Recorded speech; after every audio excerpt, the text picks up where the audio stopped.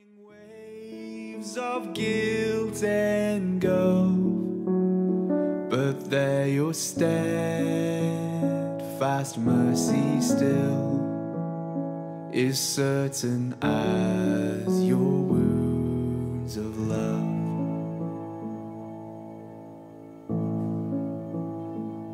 Take me to that sacred tree for weary loads of shame oppress, but there you bore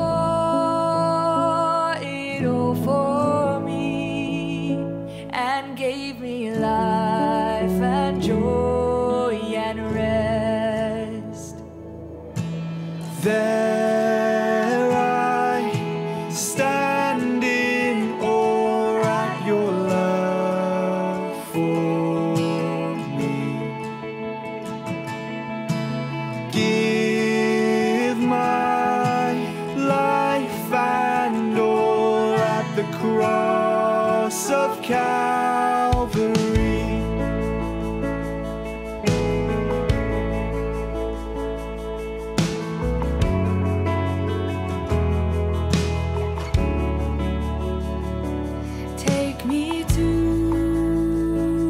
Splintered wood, for still the tempter leads astray, but there my wounded victor stood and crushed the serpent's head that day.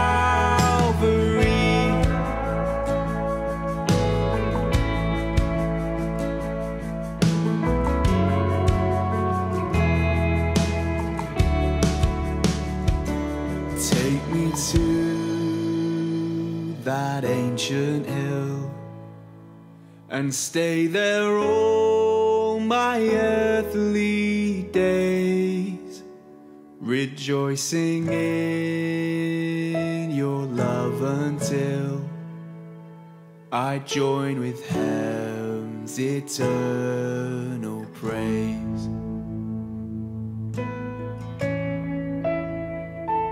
Take me to that ancient hill and stay there all my earthly days, rejoicing in your love until I join with heaven's eternal praise. There I stand in awe at your love for me. Give my life and all at the cross of Calvary. There I stand in awe at your love for me. Give my life and all at the cross of Calvary.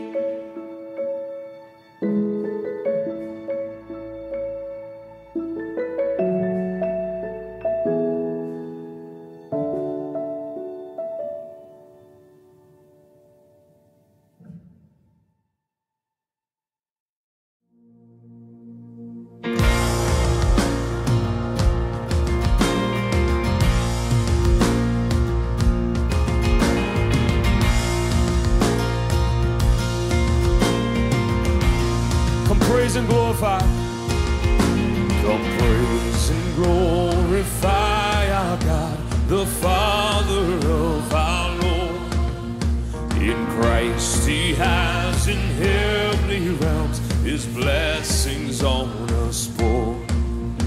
For pure and blameless in his sight he destined us to be. And now we've been adopted through his Son eternally. To the praise of your glory, to the praise of your mercy and grace, to the praise of your glory, you are the God who saves. You are the God who saves. Come praise and glorify our God who gives his grace in Christ. In him all our sins have been washed away, redeemed through sacrifice. In him God has made known to us the mystery of his will, that Christ should be the head of all his purpose to fulfill. To the praise of your glory, to the praise of your mercy and grace, to the praise of your glory, you are the God who saves. You are the God who saves. You set us free from our sin. So we call upon the name, the only one who can save.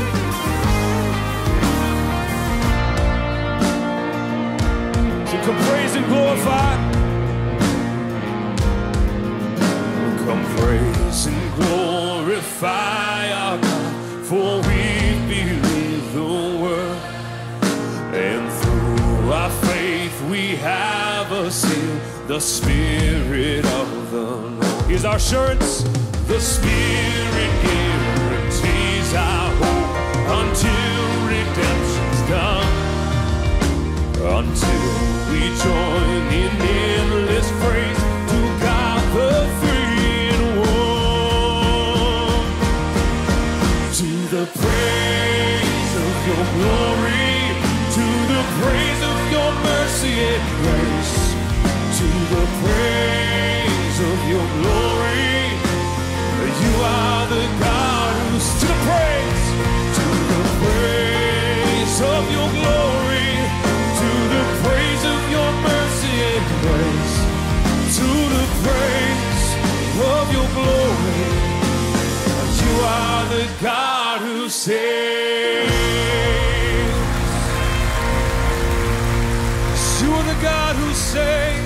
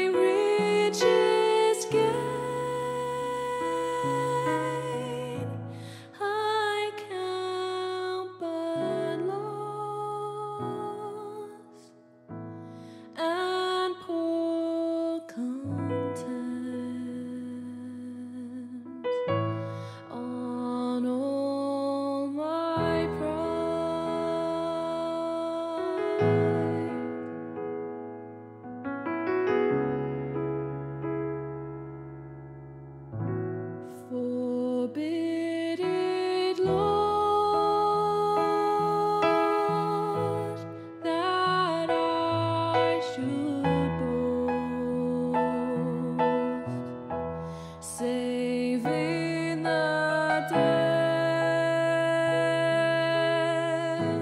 of Christ my God. All the vain things that charm me most, I sacrifice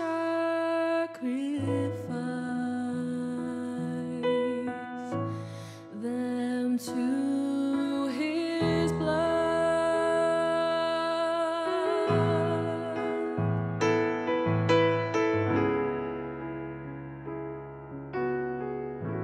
See from his head, his hands, his feet, sorrow and love flow mingled down. Did such love and sorrow meet, all thorns compose.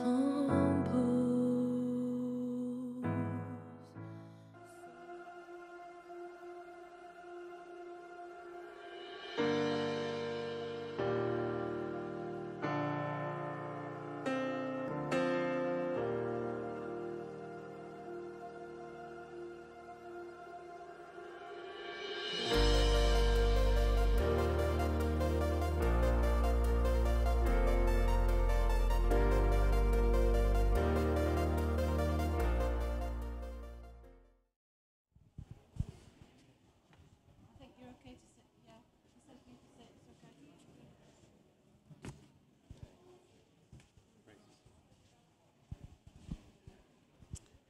Well, good morning, everyone. It's great to welcome you back to the second of our evangelism seminars. Glad you could make it. If you're joining us on live stream, you're also very welcome. If you were here with us yesterday, you know that we had a fantastic time looking at the principles of evangelism from 2 Corinthians 4 with Rico. And I'll see if I can remember them to make sure we've got it right. But God's sovereignty, we've got to hold these principles together. God's sovereignty, that God is doing the work. And what's the next one? Integrity. Integrity, we've got to tell the truth. And also our creativity, those three things holding together. And this morning, Rico's going to talk to us about what John Stott called our guilty silence. Those times when we as individuals or as a church have kept silent when we had the opportunity to speak about the Lord Jesus. And I'm sure Rico will tell us that through COVID and as our churches emerge from lockdown, we've got unique opportunities to speak about the Lord Jesus. So this is a very timely seminar as we think, how can we overcome these barriers that prevent us speaking about the Lord Jesus? So let's pray for ourselves, let's pray for Rico now, and dive into God's word. Heavenly Father, thank you for this opportunity to be here together, to think in these beautiful surroundings about spreading your gospel, sharing with other people the glories of our Lord Jesus Christ. Forgive us, Heavenly Father, for the times that we've kept silent, and speak to us today, we pray, through the power of your Holy Spirit, not just to convict us, but also to change and transform us so that we do speak to our friends, our colleagues, our community about your beautiful Son. Pray that you'd be with us, guide our discussions, help Rico as he speaks, help him to know your power and your presence and your authority. Be with us today, we pray, for your name. Amen. Amen. Well, thank you all very much for coming again today. We're just going to do a little bit of a revision from yesterday and then go forward. Just to say, though, we thought yesterday about God's sovereignty, that God is the evangelist. He opens blind eyes. The results belong to him. And I went to get my hair cut yesterday. Thank you. I'm sure you think it looks great. But there was a Turkish barber. I walked in, we sat down. I said I was at the convention. He got out a John Blanchard book. This guy was Turkish, in Turkish, that obviously someone had given to him at the convention. So if any of you men have done that, well done. I don't know who did it, but it was very impressive. So that was great. What did we do yesterday, brothers and sisters? Do you remember what we did? We were giving, and here's the key word. Do you remember this word? We've got to do this if we're trying to run evangelism in our churches. We're giving people confidence. Confidence. That's absolutely essential. And as we give people confidence, we remember that the reason we're Christian is that we preach Christ. So that's 2 Corinthians 4 verse 5. But God opens blind eyes. The results belong to him, 2 Corinthians 4 verse 6. And that's our methodology for getting the gospel out. We preach Christ, God opens blind eyes. And then we thought about the fact that actually there are three great themes in evangelism: God's sovereignty, our integrity, it's there on page 2 of your handout, and creativity, as Elizabeth said. It's always those three things that we've got to pray because the results belong to God. We've got to tell the truth, and we've got to be creative and throw energy into it. I wonder if you can just jot someone down on those three who can help you with those. Who's someone who can help you pray? There's an old lady, Anne Neller, at All Souls, and she died recently, but my goodness me, she wasn't half an inspiration on prayer. Who's a prayer who will help you pray, particularly in your intercessions on evangelism? Secondly, who's someone who helps you tell the truth? Jot the name down. Who's somebody who actually, as you just look back, you think, gosh, that person makes sure I tell it and will ask me that. Do you know, my wife is like that with me. She looks as though butter wouldn't melt in her mouth. She's terrifying. I get back, and if I've not been clear in a sermon, I can hear this silence emanating. She says, darling, do you think you really were clear today? I think, well, I was all right. I don't think you were, darling. You know, so, I get quite a lot of unsolicited feedback on telling the truth. Thirdly, creativity. Who's great on energy? Who says, let's try this, let's do that, let's put an event on? By the way, for an event, 4 Ps are the key for an event. When you're trying to put on an event, as people come back from COVID, what do? Number 1, we pray. Lord God, please open blind eyes. Secondly, second P, prepare to fail. It's okay if it goes wrong. We're just going to have a go. Let's try something. You know, we'll open up a garden and someone can we'll host people, someone can talk about gardening, and we can ask them their story in the middle of it. Number third P, passion. Find someone who's passionate about an activity and then interview them about it. And then number 4, preach Jesus. Let's say, look, we're Christian people. We're unashamed of him. We'd love you to look more. But those 4 Ps as we organize stuff. And do you remember yesterday I said, when it comes to evangelism and preaching Christ, we have to do it at 4 levels. Do you remember I said from the front, in a small group,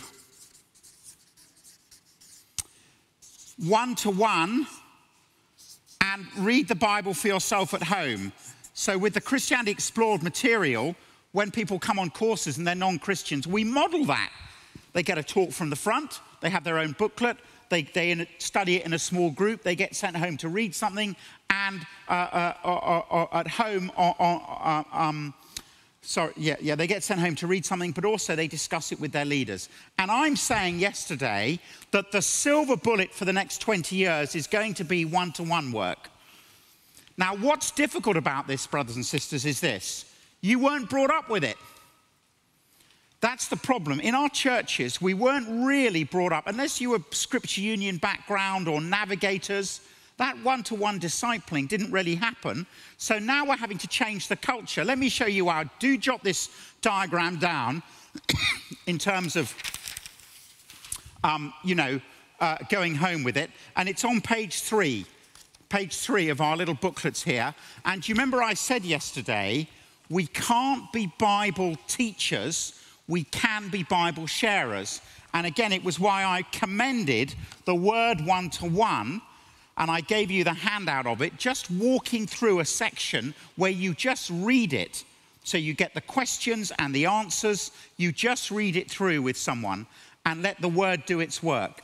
But why am I so keen on this? Let me just give you an outline here. This is a great thing to do as you get back to explain the relevance of this. So here we are.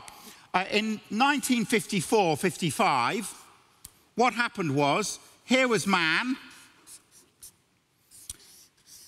here's our sin, here's God, and Billy Graham comes to Haringey and preaches the cross.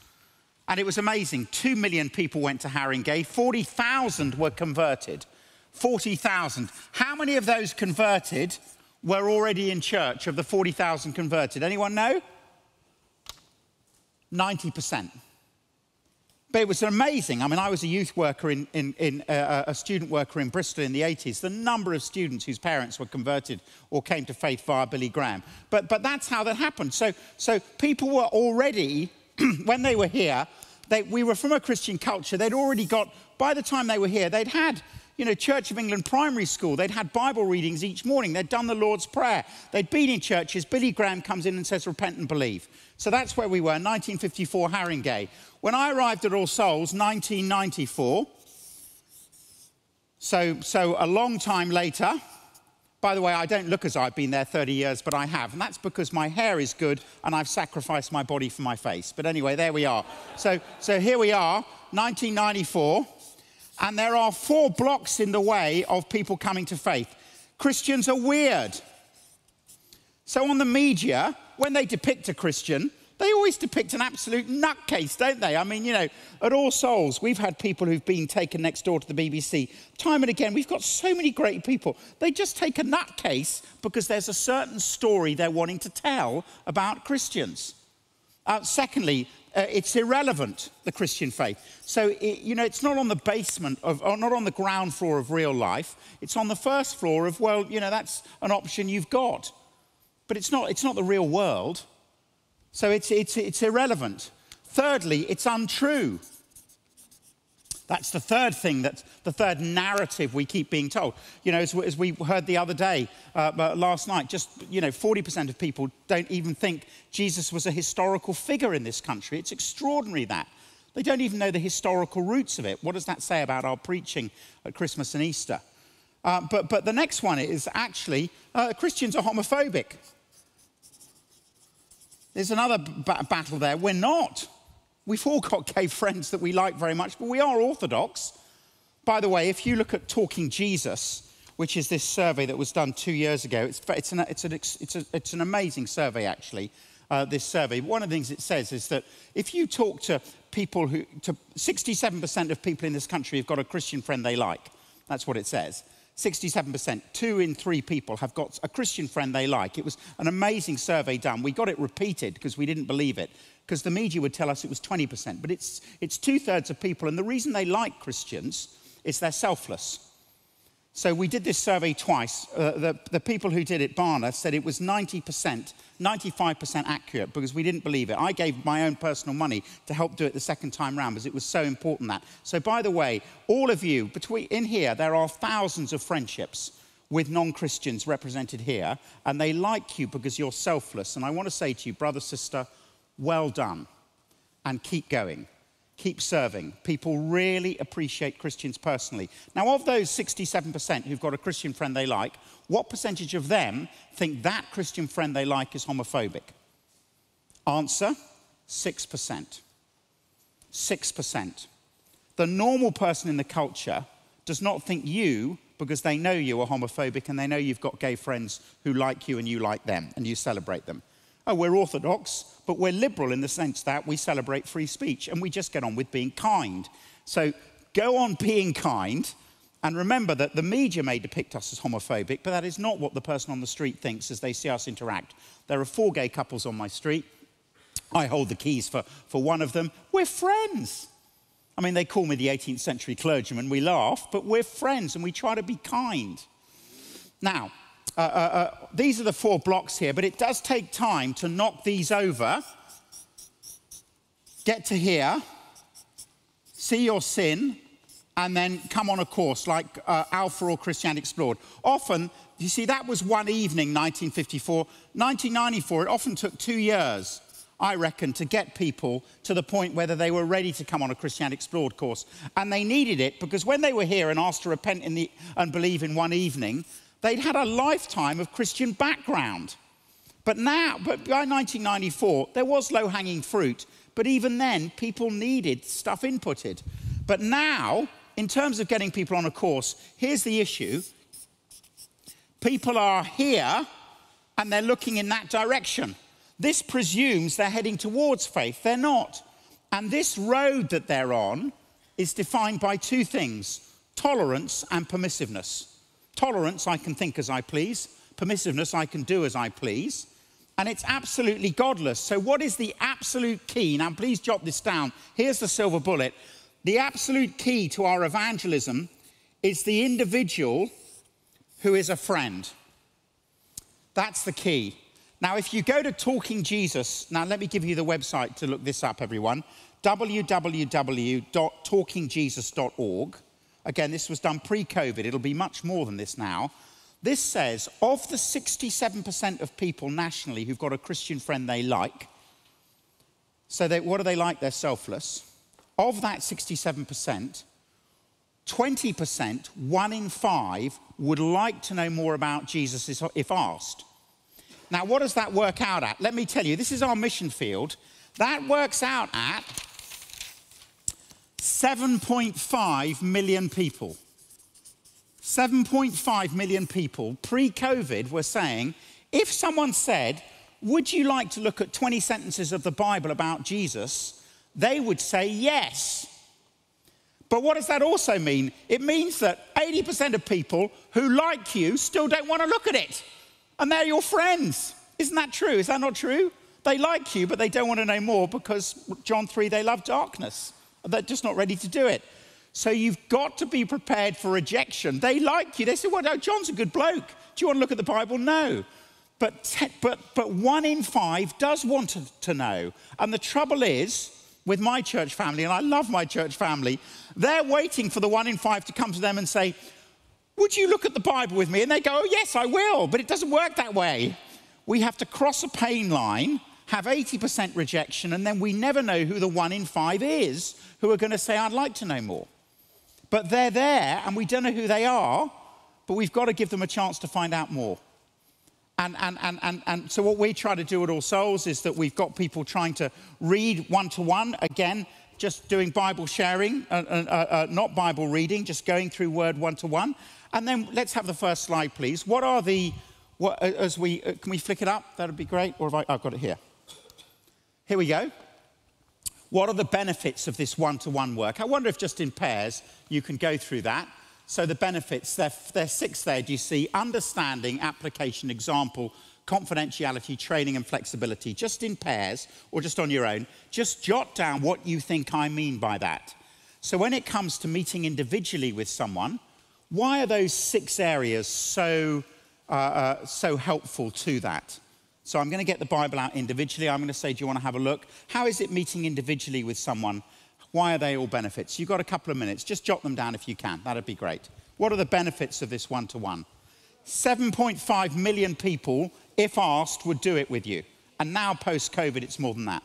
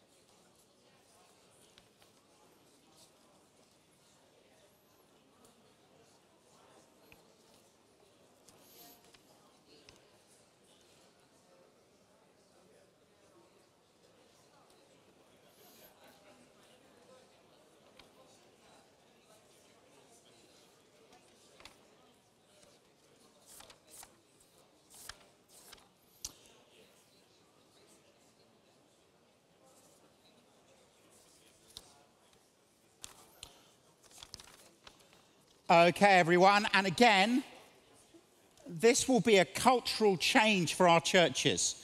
And we've just got to keep doing it. What we've got to be convinced of is that it's the right thing. And may I say, what you can do is that here is your church life. And these are all the events we put on and all the welcoming and all of that. But if you don't have the one-to-one on terms of evangelism, bringing people along, it's going to get very difficult. So we've got, it's very important. So when I used to give this talk 20 years ago, I'd say the most important thing is get evangelism in the diary. Spring, summer and autumn, have some events and a course in there, 2 or 3 events, some guest services and a course. I say if you do that, people will come along. I'm saying that's still important to get into your diary, your church diary, Christmas and Easter, when are we doing our evangelism? Let's not have it as a bolt-on. Let's have it in the DNA of the church. But I'm now going, you can have all these things going on, lots of events, your spring, summer and autumn, and you can have it all in the diary. But if you're not modeling it, and as me as a pastor, if I'm not modeling doing evangelism, it's much harder. Whilst it used to be 20 years ago, that people would bring themselves along because they knew they should, because they had a praying granny who was saying, when are you going to go to church? I mean, the number of people I read the Bible with. So I remember I read the Bible with a guy called John Webb, we played rugby together. He played fullback for England. So for a time we played together. He went and played for England. I went and played for Wootton Bassett third team. But for a period, we played together. But he got back from his first England cap, this guy, John Webb. And his father, who was a missionary doctor, said to him, John, I couldn't be more proud of you. Now I want you to go and read the Bible with Rico. That's what his father said. That's the background. That's what you need, isn't it? That's a praying dad who said, John, I'm thrilled you're a doctor. I'm thrilled you played for England. Will you please read the Bible with Rico? Now, if you've got that sort of support, you can get people moving. But it's much harder now. We ain't got the same parents that we had then. So as we go forward, as we're here, what have we got here in terms of these benefits? What do you think they are? What have I got? Let's have a look down. So understanding. What's the benefit of understanding with someone who you read one-to-one with? Shout out. You know the person better. Exactly. It's individual. You can look into their eyes. And as you work with them, jot these 3 E's down. There are 3 E's that are the code of meeting with them. Here are the 3 E's, brothers and sisters. Explore, explain, encourage. So number 1, listen, listen, listen. What are they saying individually? Explore. Secondly, explain. What's the next thing to teach them?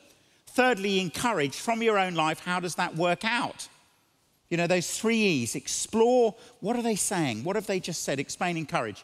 I took a funeral at All Souls, and it was of an old guy in the congregation. His son had been working at All Souls in our music department for 20 years.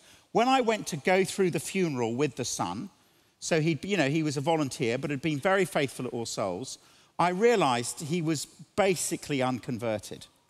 At All Souls, listening to John Stott and others for 20 years, because no one had done any individual stuff. It was just amazing. As I sat down and we prepared the service, I thought, this man isn't really a Christian. We'd never done that. We'd never sat with him individually. He'd sat corporately, but you've got to have an individual chat. So number 1, and what's the key thing on understanding? Brothers and sisters, here's the key to all personal work. Jot it down. Have they understood grace? Have they got, if we get grace, we win in the Christian life, and if you don't, you lose. Isn't that right?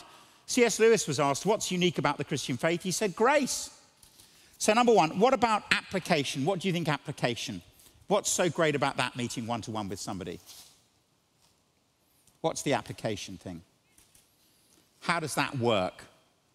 You know someone well, you know what's going on in their life. Absolutely. You're able to just say, well, how would this apply to this situation? Because you know them. It's amazing. I'm reading the Bible at the moment with a guy who's a barrister. It's quite interesting. His wife is so cross about him looking at the Christian faith. We do it during the day when he's meant to be at work. But I mean, you just individually try and apply the thing. Gosh, I better get that cut off the tape so that doesn't go out. But what I'm saying is that we just got to make sure that we actually individually do that. Thirdly, what about example? What about example? What's key on example? What do they get as they're meeting one-to-one with you? They see your life. By the way, the good bits and the bad bits, but they see it. Here's something to jot down. We mustn't just invite people to church, but our lives as well. At All Souls, my church, we do invite people to church. Do they come into my life? Do they see it? 1 Thessalonians 2, verse 8, we loved you so much we shared with you not only the gospel of God, but our lives as well. I remember reading the Bible with a Hindu guy, and he said to me, because he'd come home and I'd try and clear up the kitchen, and then we'd look at the Bible and we'd chat as I was clearing up the kitchen.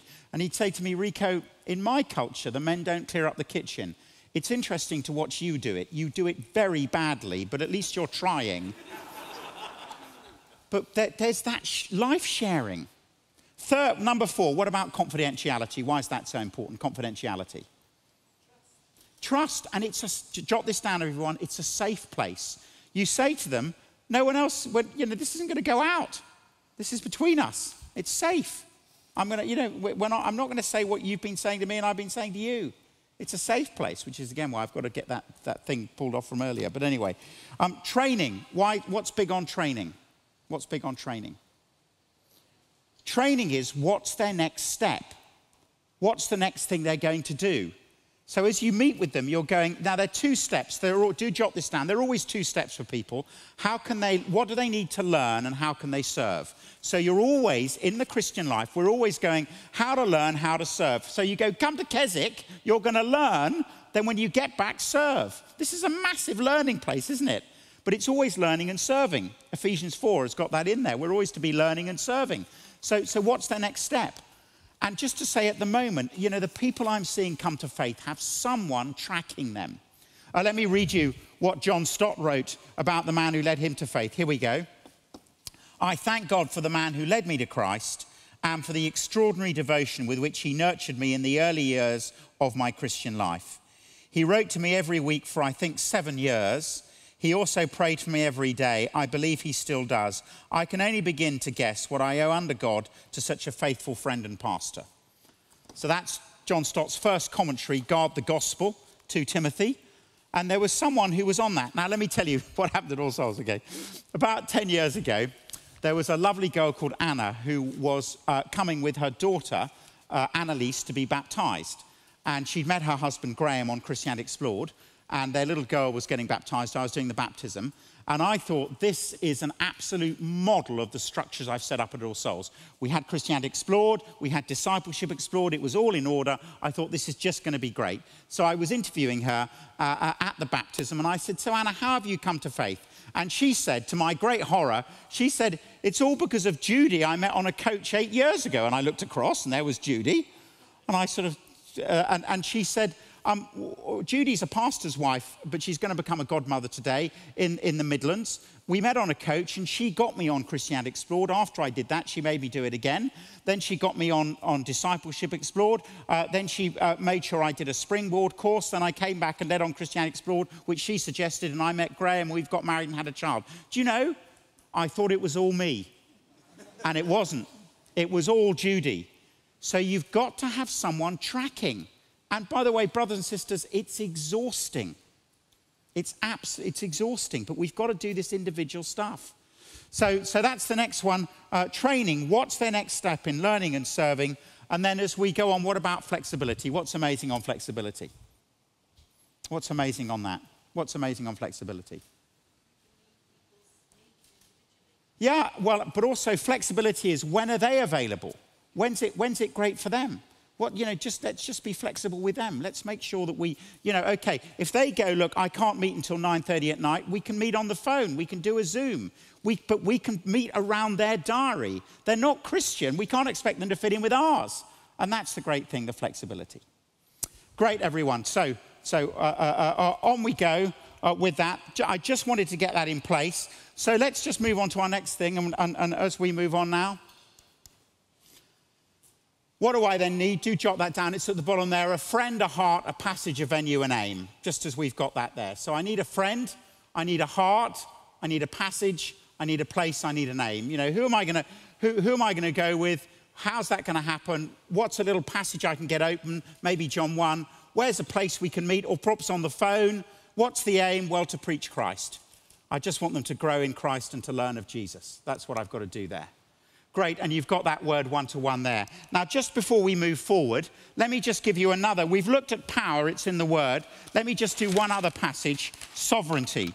So just as we come down, as we do, brother, let's stop now. No more. Okay. Let's go to Acts chapter 17. Acts 17.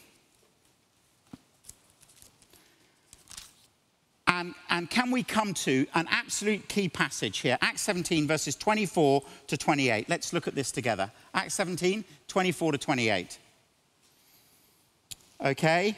So I wonder if you can see that. So we're doing confidence. And when it comes to one-to-one work, I found this is the most important passage to get in place in terms of people starting to do that on their street and with other people, and indeed doing their evangelism. Let's have a look. Can you just look down at verses 24 to 28? Have a look down. And as you go through these verses, 24 to 28, can you please tell me who God is? So just in pairs, have a quick look. Who is God in 24? Who is he in 25? Who is he in 26? And then we'll see the application of it. But have a look down. I think this, if people get that, can I just say again, it transforms, jot this down, their energy and optimism. Let's move forward in a moment, but let's get this in place now. Now hold on to your seats. Have a look at it together. 24 to 28.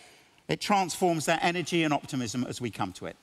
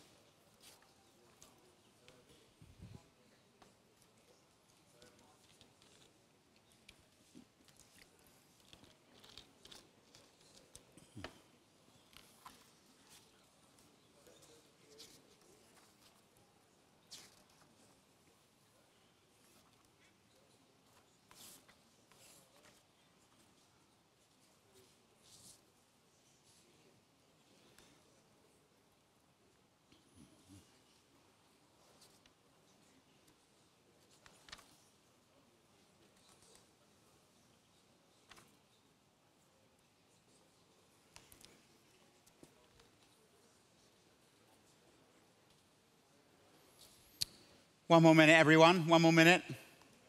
Who is God?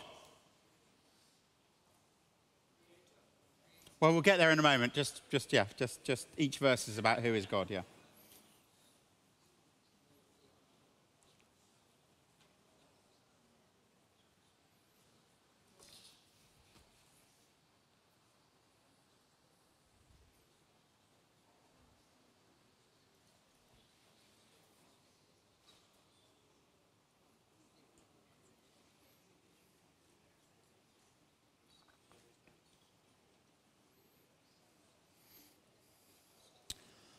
Okay, now this is an incredibly important passage to teach on evangelism. Again, we're going back to the word confidence. So who is God? We've had it in verse 24. How is God described in verse 24?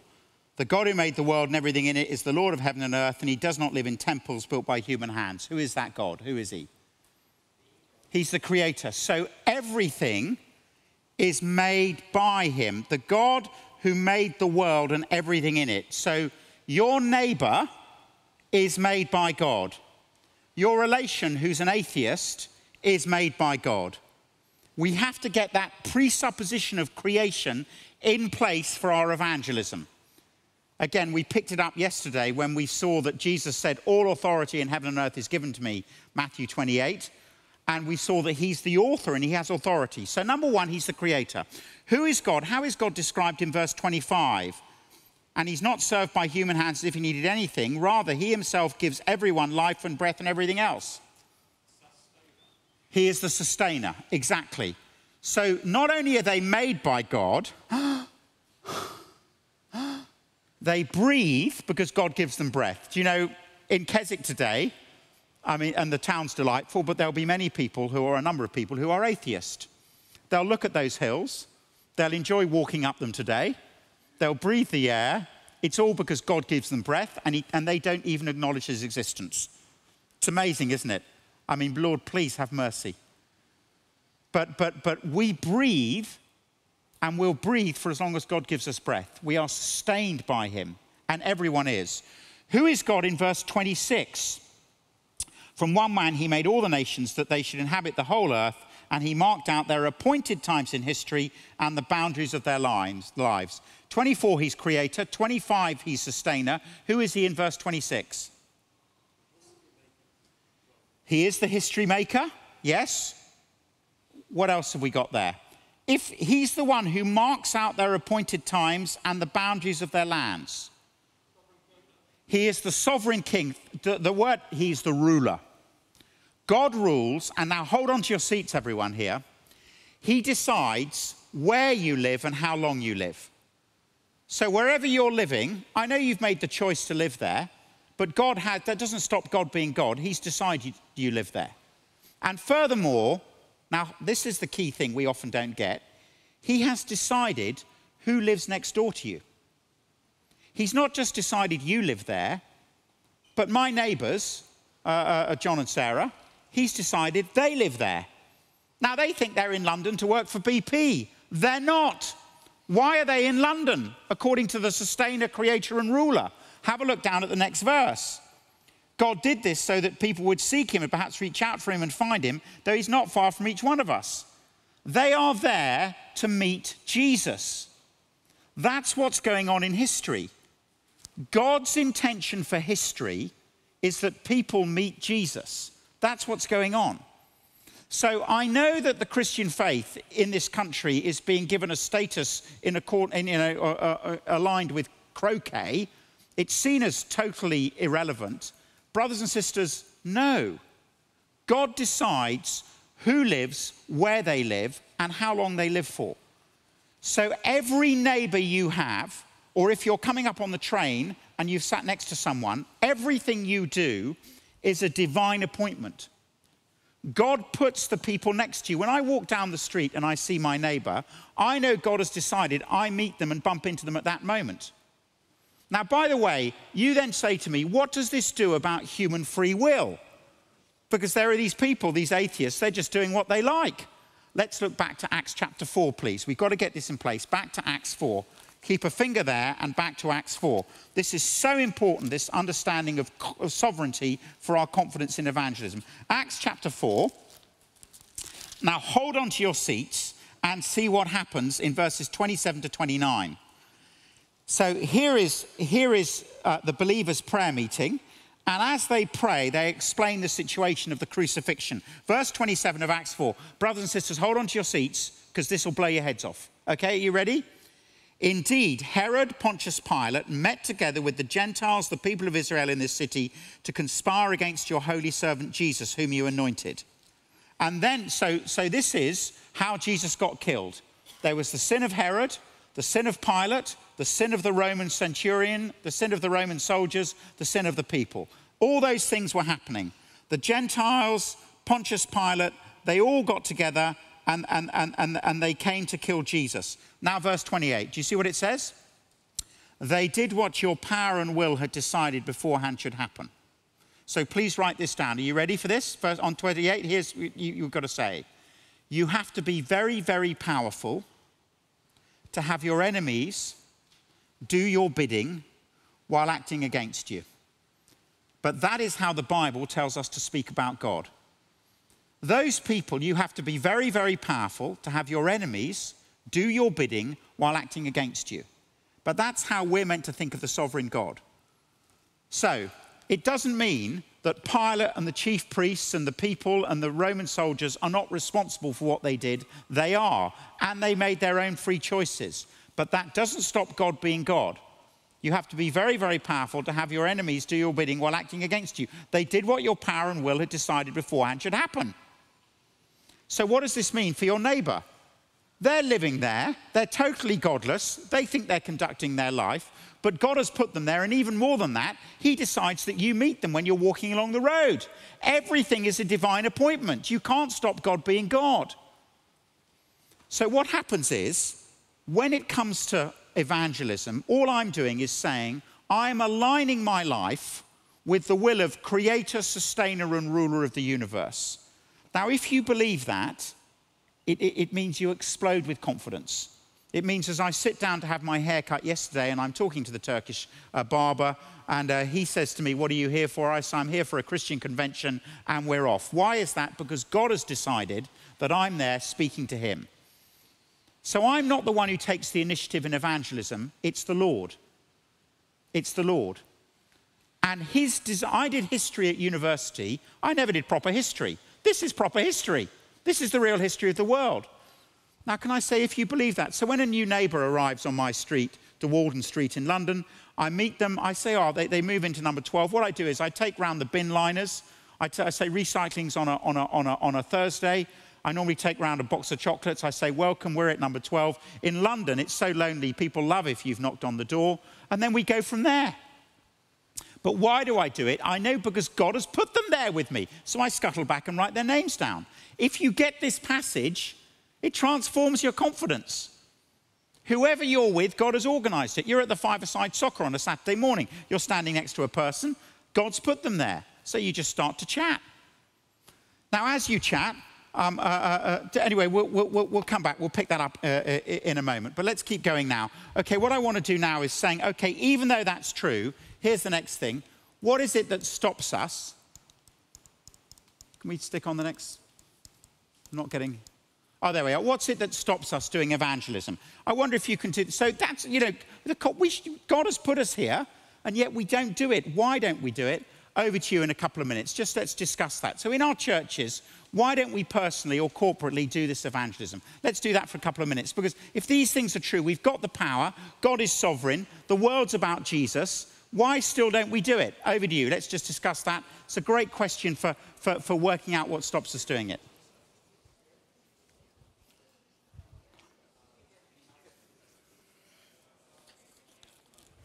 What stops us doing evangelism?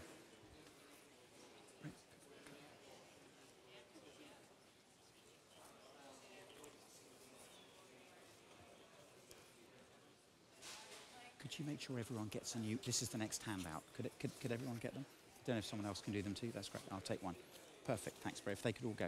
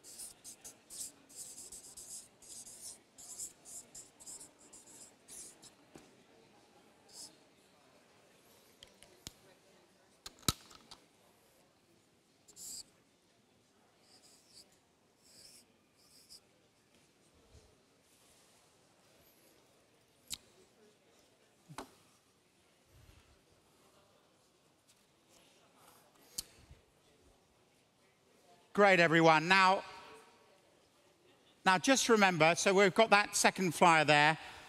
When I'm ever trying to do any talks on evangelism, I didn't do it here at Keswick because the fact you've come means you're motivated. I always begin with this question. Always begin with what stops us doing it. Otherwise, you're not going to connect with people, because there might be people sitting there and they've just decided, I'm just not doing it. So I begin with that, and don't forget, explore, explain, encourage. So what have they said? Listen, listen, listen. Now just shout out personally and corporately, what is it that stops us doing it? Why don't we do it? A lack of passion. Yeah, that's a great, and we'll look at a moment what the motivation could be. When we talk about a lack of passion, what do you think, what does that entail, do you think? I think a lack of passion will be there other things we've given our hearts to. So idols. When I wrote this little book, Honest Evangelism, which is a book about evangelism, and by far the most feedback I got from it, I was saying, why don't we do it? Was chapter 3 on idolatry. It's because our hearts are given to other things. So what are our daydreams? What are our nightmares? They're other things that we're living for, not Christ. And time and again, that if someone is not doing evangelism, where's their heart? Where's their heart? That's the key issue. And I found chapter 3 of this book. By the way, it's funny, this book, Honest Evangelism, I was meant to write it during my sabbatical in 2014, but the World Cup was on. So I watched the World Cup football instead, which was pretty hopeless. And then over half term, my wife and I had to write it. I've got dyslexia. She did an English degree, so she basically wrote it for me over 6 days with her parents babysitting. And there we were doing it. And after 6 days, I said to her, darling, isn't this lovely? Here we are, working together for the gospel, writing this book. And she looked at me and she said, I hate you and I hate this book. So I dedicated it to her. And so there it is. But it's dedicated to her, so do get a copy. Anyway, what else stops us doing evangelism? Lack of passion, and that can be idolatry. What are the other things that stop us? Fear of failure, fear. But brothers, sisters, whenever you start on evangelism, you've got to tackle the word fear. And then you've got to say to people, you are going to get rejected. You are going to get rejected. Jesus promised we'd get rejected. Doesn't matter how charming you are. And so he says, Matthew 10, verse 17, I send you out as sheep among wolves. Now, a lot of evangelism training isn't honest with people. The reason I called the book Honest Evangelism was that we're not being honest about what the gospel is, and also with Christians about the fact this is tough. You're going to get rejected. There's also going to be amazing as some people come to faith. But here's the key word. Write this down. I've therefore got to have my identity in the grace of God. So that, please jot this phrase down. Whether you accept or reject me doesn't make me more valuable. What makes me valuable is Christ died for me. I've got to get grace in place because I'm going to get rejected. And what I need is resilience, okay? Resilience means having a tough skin and a soft heart. I've got to say, Lord, give me resilience. A soft heart, like Jesus, who as he goes to Calvary, as he goes to die, says, Father, forgive them, they don't know what they do. That's a soft heart, but a tough skin. Nothing was going to stop him dying for us. What else? What else? Anything else that stops us? Yeah, I don't know what to say. So a bit of training. I've got to know what to say. What do I say? And by the way, I've got a little 6-box outline here that do take afterwards to take away. That's a great little outline called 2 Ways to Live. So this is for you to take and have a look at. We might do a little outline of it afterwards. We haven't got time now. Okay, so that's what stops me. When I'm then trying to work on people, can you get the bit of paper I've got there? And if we can turn, please, to that Romans 1 on the, do you see it sitting there? And here are 4 G's I'm looking to get in place when I'm looking to really communicate the gospel to people. 4 things I'm really trying to get in place. And the key here the key word is in their identity. I'm really trying to get people to have this in the middle of their hearts because then they'll have passion. So number 1, the first thing to get in place when it comes to getting people to do evangelism is grace. And what I'm not going to do is say, do evangelism, do evangelism, do evangelism. I'm going to say, Titus 1, verse 1 for your notes, the knowledge of the truth leads to godliness. If they understand these things, they'll want to communicate. If I understand, my goodness me, God's put me next door to the 2 people next door to me. I'm a student, and the 2 guys next door to me in P1.4 and P1.6, because I was in P1.5, have been put there by God. It transforms my attitude. So the knowledge of the truth leads to godliness. Let's get 4 things in place. First of all, grace. What is it about grace? And do you see Romans 1 and verses 16 and 17? I'm not ashamed of the gospel because it's the power of God that brings salvation to everyone who believes, first the Jew, then the Gentile. For in the gospel, the righteousness of God is revealed, a righteousness that is by faith from first to last, just as it is written, the righteous will live by faith. So have I got grace in place? That means in my morning quiet time, I'm going, okay, here's my sin. Oh, I can't believe it. Here's God's grace. Then there's joy. Then there's discipleship and evangelism. But I mustn't try and go into the day going evangelism, discipleship. I've got to start with sin, grace, joy as I see my sin. Now, what is the gospel? It's a declaration of righteousness. God says, knowing all about my sin, Rico is absolutely righteous before God. Why? Because I am given the performance of Jesus, and I relate to God amazingly, not through my performance, but through Christ's. So just this extraordinary thing, how is it that I'm accepted? Because I'm simul justus et peccator, I'm at the same time a sinner and justified. So here's the story that Luther told, I'll make it modern. Imagine in 2010, imagine that Prince William one morning comes out of St. James's Palace with a baseball cap on on a Saturday morning. People can't see who he is. He walks up Haymarket. He gets up Haymarket. He turns right into Shaftesbury Avenue and left into Soho. He goes into Soho, and there is a prostitute there. And she's got needle marks up and down her arms. Her language is disgusting. There's a smell of alcohol. There are clients who've used her. And imagine Prince William walks up to her, takes her by the hand, and much to the amazement of the world and the chagrin of Kate Middleton, he takes her by the hand and he says, will you come with me right now to Westminster Abbey? We're going to get married. And he takes her to Westminster Abbey. He gives her a white dress. She's just staggered. He says, I'm marrying you. And then he says, I want you to come back now with me and be my bride and my wife forever. And that's what's happened to us in the gospel. We have been justified. We've been sanctified, we are being sanctified and adopted. And we are like that prostitute. And Jesus is like William. And if you understand that, it becomes overwhelming. So there is a declaration, and therefore in my life, I don't live for your approval, but from it. I live from that approval. And I'm longing for that grace to be in me, but also for my loved ones to know it. Secondly, it's not just the grace of God. Secondly, Gehenna. Can we look down again at our piece of paper here? And verse 14. I'm a debtor both to Greeks and non-Greeks, both to the wise and foolish. So Paul said, I have a debt about the gospel. So here I am. And is there a John here? Anyone called John here? There's a John. There's a John there. And what's your wife called, sir? Or the lady next to you? Anne. So here are John and Anne. Okay. Say that I give John £5 and he gives it back to me. So he's then in my debt, he gives it back to me. But say we do it this way. Say I give John £5 and I say, John, can you pass it on to Anne? Now, until John passes the £5 on to Anne, he's in my debt and he's in Anne's debt. That's the debt there of Romans 1:14. It's a pass it on debt. And the gospel tells us that sin is so serious, Jesus had to die. That's how serious it is. And we are in debt until we pass it on. Those neighbours on our street that God's put us next to, I'm in their debt until I've passed it on, until I've said, look, you know, what do you do at Christmas? Would you like to come and celebrate it? Until I've tried to say something. And so just to say how serious this debt is, can you please turn inside and see what Jesus said about hell? This is how serious the debt is. Because sin, if it's not paid for, means I pay for myself in a place called hell.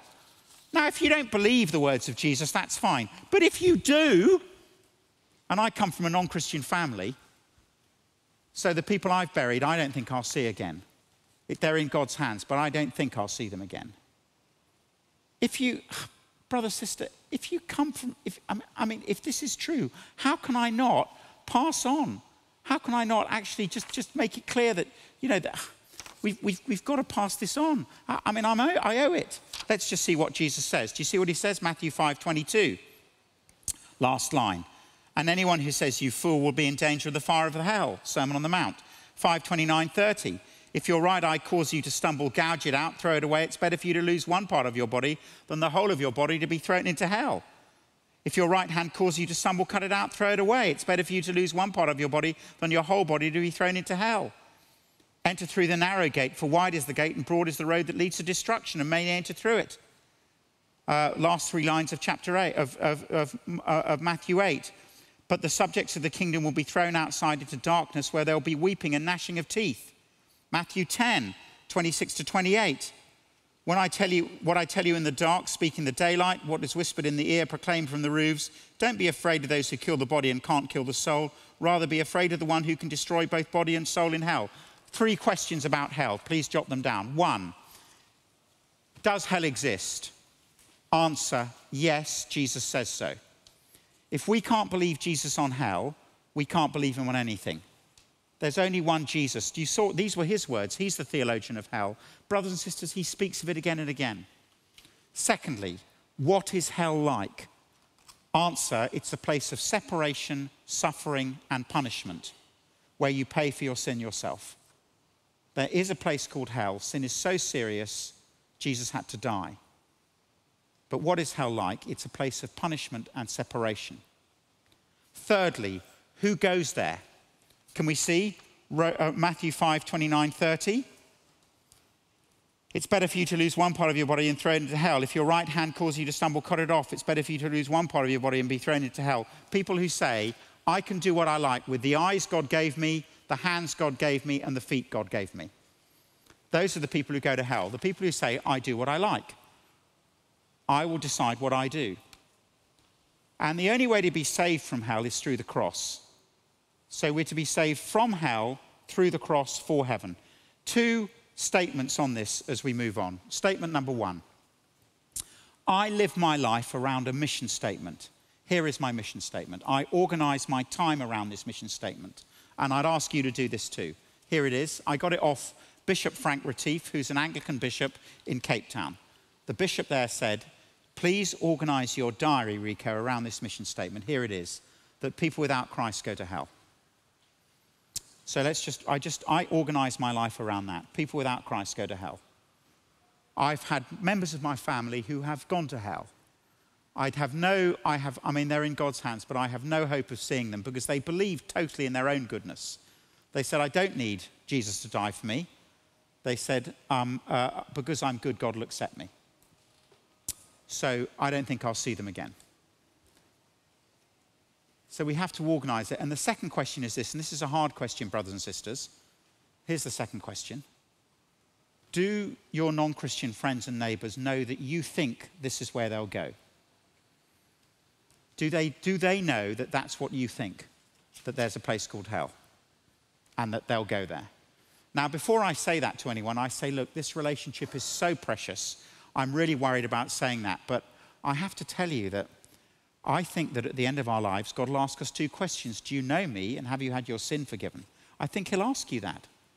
And I think if the answer to that is negative, he'll confirm your decision and decide to send you to a place of separation. The Bible calls it hell. Now, can I say before I say that, I always make sure that I've said this is a precious relationship.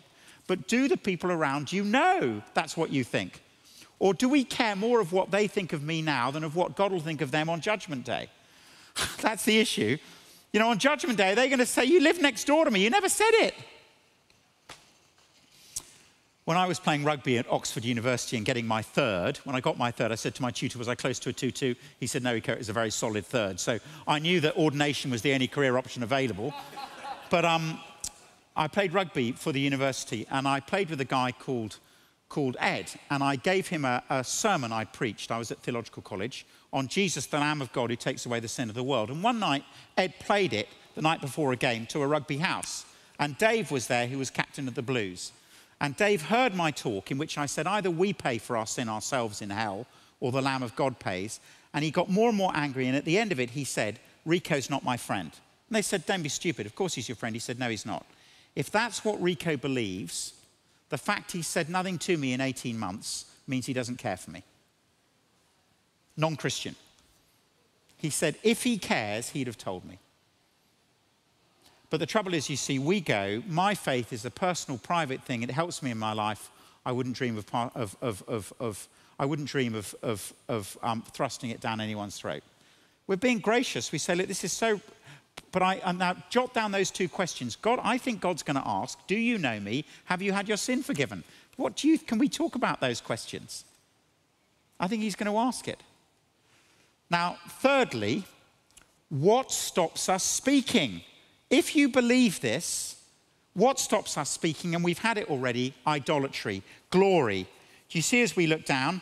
Verse 25, glory. They exchanged the truth about God for a lie and worshipped and served created things rather than the Creator who's ever praised. We worship and serve other things, even though we're Christian. And those other things dominate our hearts, and we think, I'm not risking them by speaking to people. And so our faith isn't in God, our faith's in our agenda for God. That's why we don't speak about Jesus. I was at the back of All Souls one day, and a woman came running out of church, and she ran up to me. I just preached, and she said, tell my daughter to apply for Oxford University. And I looked at her, and the daughter came out, and we looked at each other. We had a look, which was, your mum's a nutter. We had that exchange of look. And the daughter said, I want to go to UCL. It's a university in London. What had that mother been praying about for the previous hour in church? What has she been praying about? Daughter going to Oxford. Is that a good thing? Yes. What did it become? A God thing. Good things become God things, and that's why we don't speak. And so, brothers and sisters, what are your daydreams? What are your idols? You've got to dig them out. The thing about idols is we love them, we trust them, we obey them. We love, trust, and obey them. And again, chapter 3 of the book I've done is huge on that. But we've got to work out, why am I not speaking? Why are others not speaking? What idols are we serving? That's why the first two commandments are about idolatry. Okay? So, and then lastly, godliness. Godliness. Now, this is very important. You cannot be godly and not be concerned for the lost. God was so concerned for the lost, he sent his son to die. Now, everyone, what's happened in our churches is this. We have somehow removed godliness from evangelism. So we've got all these people who think they're being godly, but they've decided they never talk to people about faith. Now, if you want to be like God, God so loved the world, he sent his son. So at the heart of being godly is telling people, and yet we've got this view that actually I don't have to tell people. We have. It's just a nightmare. That's what's going on. So we've got to reinterpret godliness. And it's not, oh, my faith is a personal, private thing. It helps me in my life. I wouldn't dream of imposing it on other people. Okay, everyone, let's finish there. Of those four G's,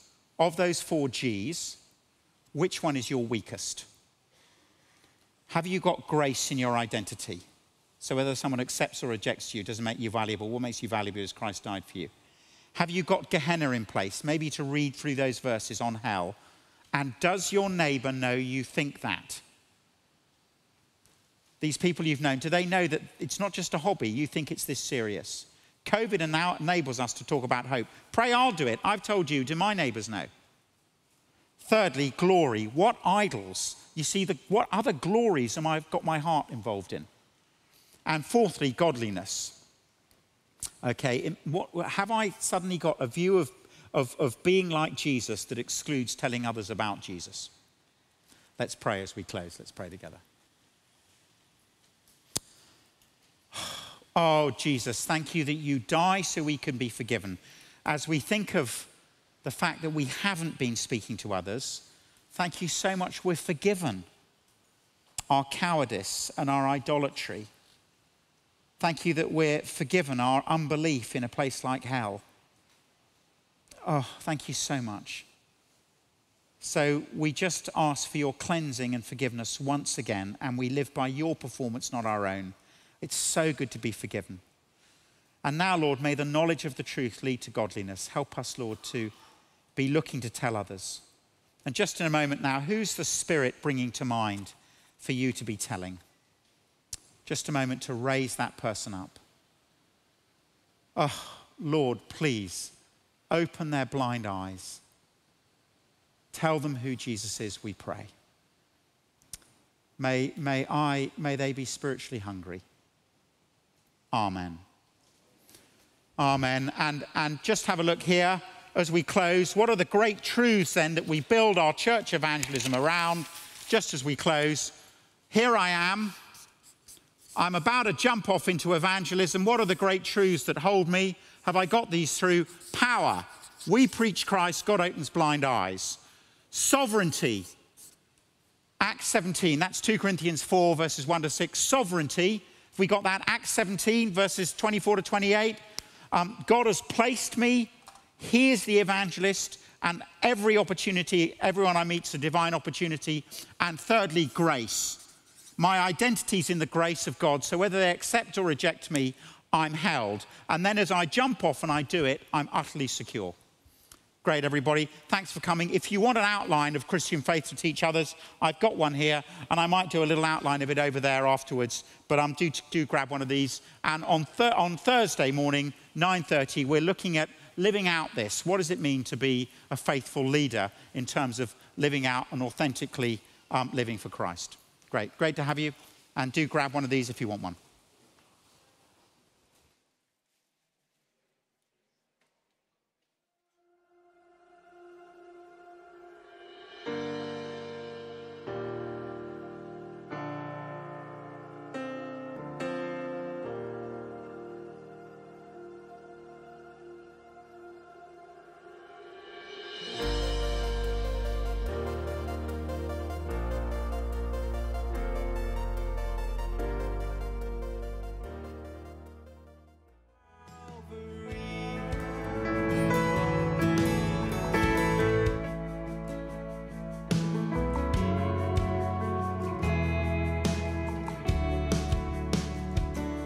Take me to that ancient hill and stay there all my earthly days, rejoicing in your love until I join with heaven's eternal praise.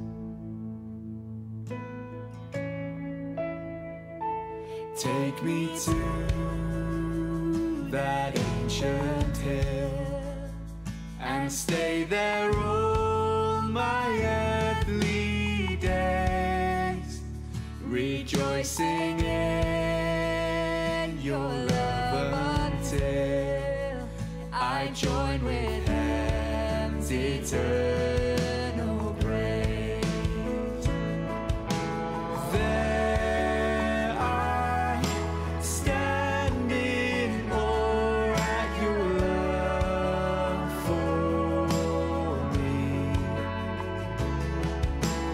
Give my life and all at the cross of Calvary. There I stand in awe at your love for me.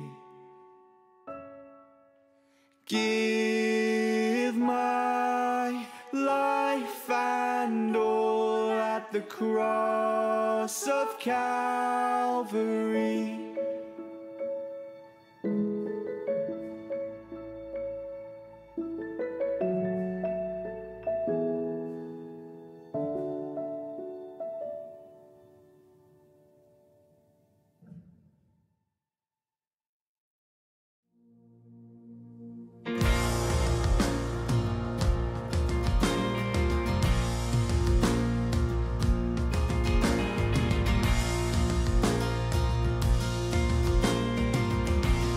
Come praise and glorify. Come praise and glorify our God, the Father of our Lord. In Christ He has in heavenly realms His blessings on us poured. For pure and blameless in His sight He destined us to be. And now we've been adopted through His Son eternally. to the praise of your glory, to the praise of your mercy and grace, to the praise of your glory. You are the God who saves. You are the God who saves. Come praise and glorify our God, who gives his grace in Christ. In him all our sins have been washed away, redeemed through sacrifice. In him God has made known to us the mystery of his will, that Christ should be the head of all his purpose to fulfill. To the praise of your glory, to the praise of your mercy and grace, to the praise of your glory. You are the God who saves. You are the God who saves. You set us free from our sin. So we call upon the name, the only one who can save.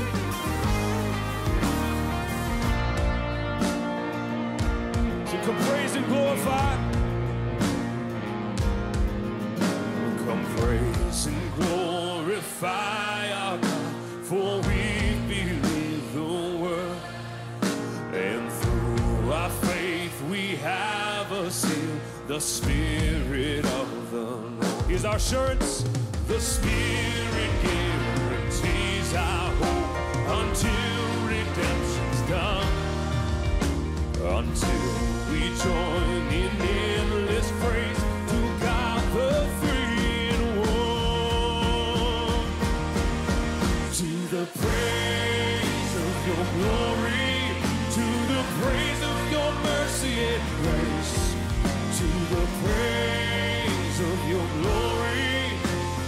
You are the God who's to the praise of your glory, to the praise of your mercy and grace, to the praise of your glory. You are the God who saves. You are the God who saves.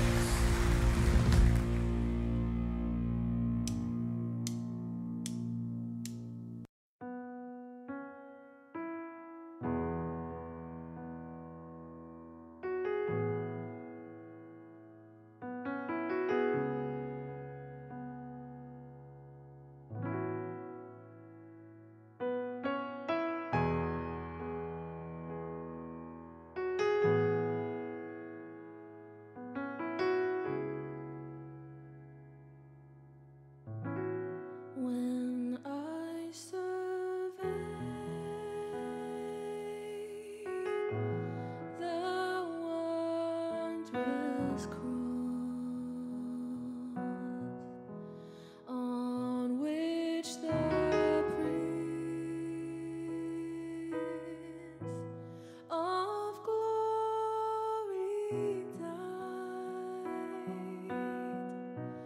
my riches